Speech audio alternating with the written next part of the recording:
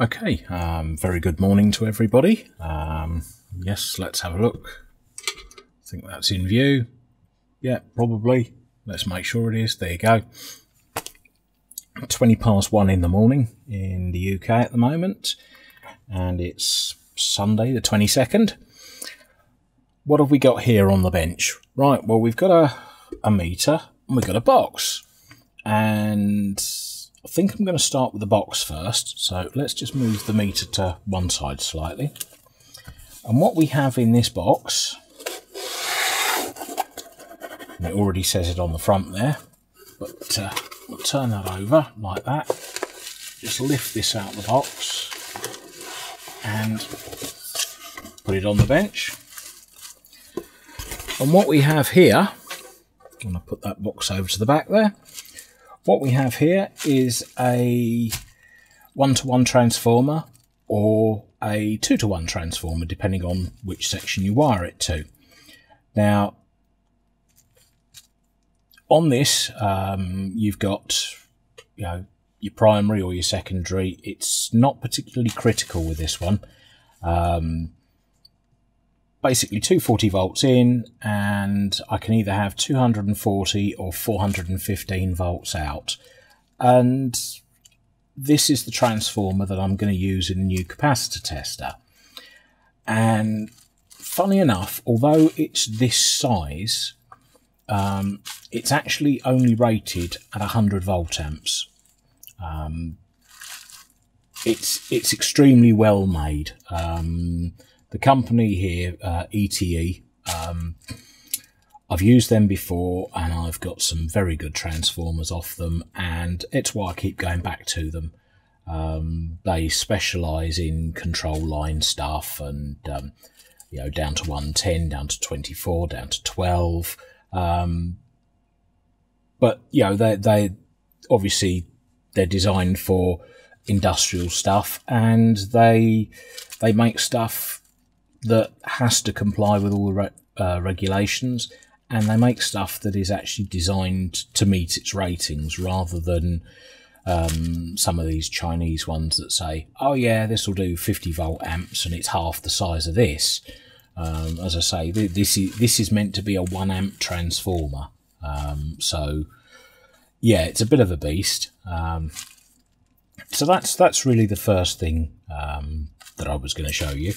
As I say, 240 in, 415 out. Even though it says input and output that way around, I am actually going to wire it backwards. And for the capacitor checker, it's just going to be ideal for the thing. Yes, it's extremely heavy. This thing weighs round about a kilo. So about two and a bit pounds, 2¼ pounds.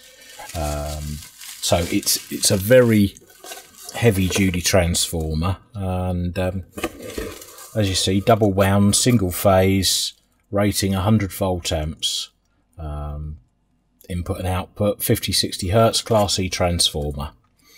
Eastern Transformers Equipment Limited, as I say, www.ete.co.uk, and you can either buy from the website, or they do have an eBay shop, and I would certainly recommend going there. They also provide a 24-hour shipping service, so you buy it on a Monday, you'll get it on Tuesday, as long as you buy it early enough in the day. Very good company. So anyway, enough waffling about transformers. I'm going to put that one over to this side of the bench for the moment and just rest it over there. The other thing that has appeared is a Heathkit VVTM. And, yes, I bought this as a untested spares or repair. And this is the UK model of the V7, the V7A, sorry, and you tell that by the U. Made in the UK. I don't know whether this was originally a kit or whether this one was factory built. As you can see on this, I have a bent needle. That's the first thing that comes to mind. Also, it's fitted with these these little sockets here. I'm not sure if they're 4mm or not. Let me just get a pair of 4mm. You know, yeah, they are. So I could sit a standard pair of test leads in there. I was worried about that actually. I didn't know whether to use these or change them for screw-on terminals. The knobs themselves, they're not split. Everything seems to turn, and from the outside, you know, yeah, it looks a bit of a state. This plastic meter face is a bit scratched, so I'm going to have to see if I can polish some of those out. Bit of paint on the top. The box itself, little bit of rust on the finish.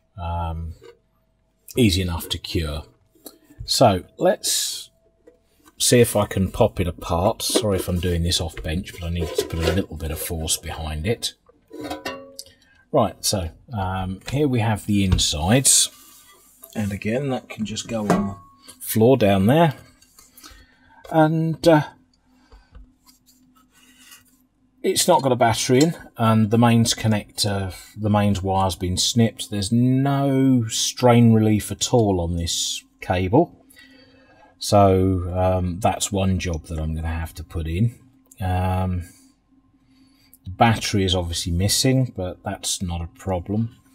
I have a great big capacitor in here, a nice big waxy capacitor, which I'll probably get rid of and put a modern plastic one in there, which will A, give me a lot more space, and B, won't look as horrible and yuck as that. Everything else in here, I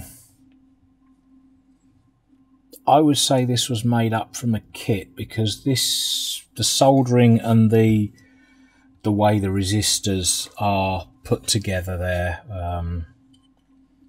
not the best in the world. It looks like I've got a dry joint there. Yeah, so that's that side of it. What have we got here? Right, well, the two valves that are in it, I've got a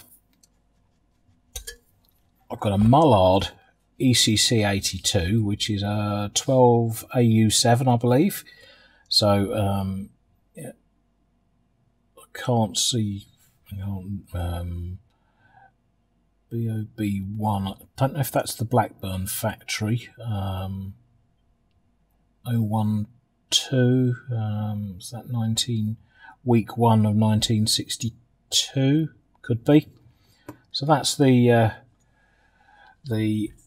AU7, and this one is, I wonder if it's another Mullard. No, it's a Brimar.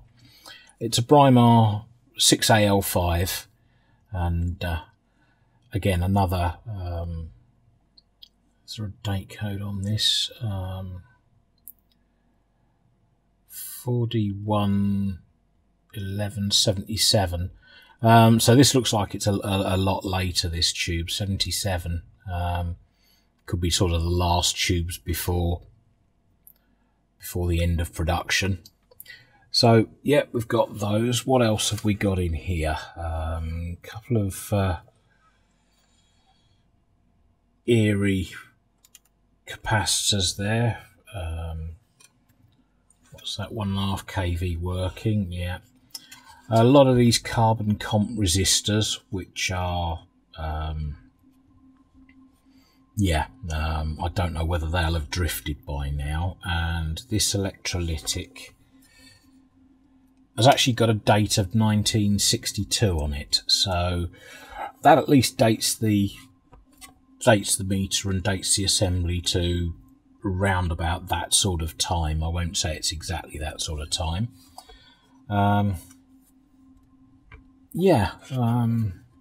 Apart from that, you know, yes, this has definitely been kit built, because there's solder burns on the wires. As I say, there's no strain relief on that.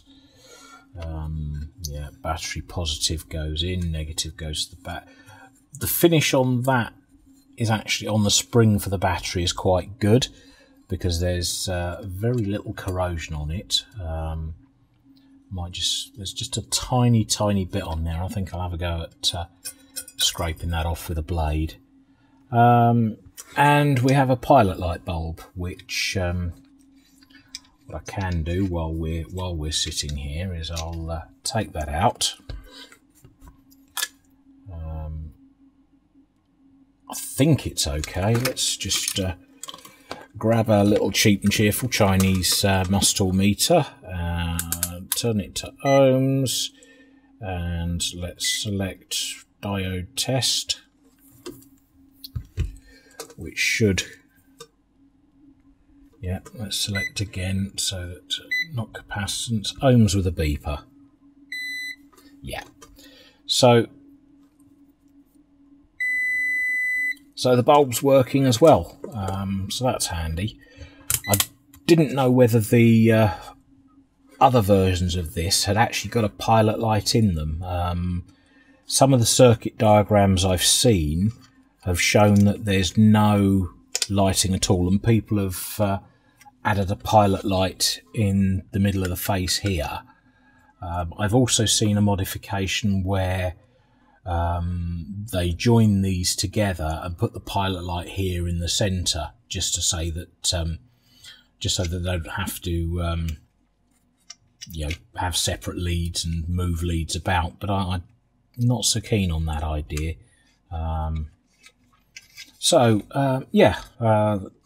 This will be one of the next toys I play with then, and I'm looking forward to getting this going. And it's going to be fairly straightforward. You know, I've got to do resistor tests. The rectifier is a selenium rectifier.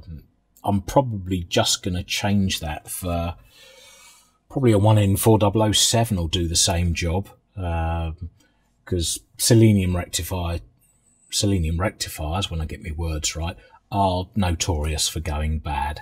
So yeah, I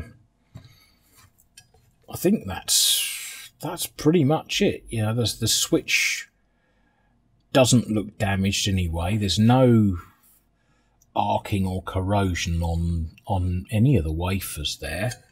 The one down the bottom, just looking in there, yep, again clean and tidy. So yeah, I think this one's going to be a fairly straightforward repair job on this, actually.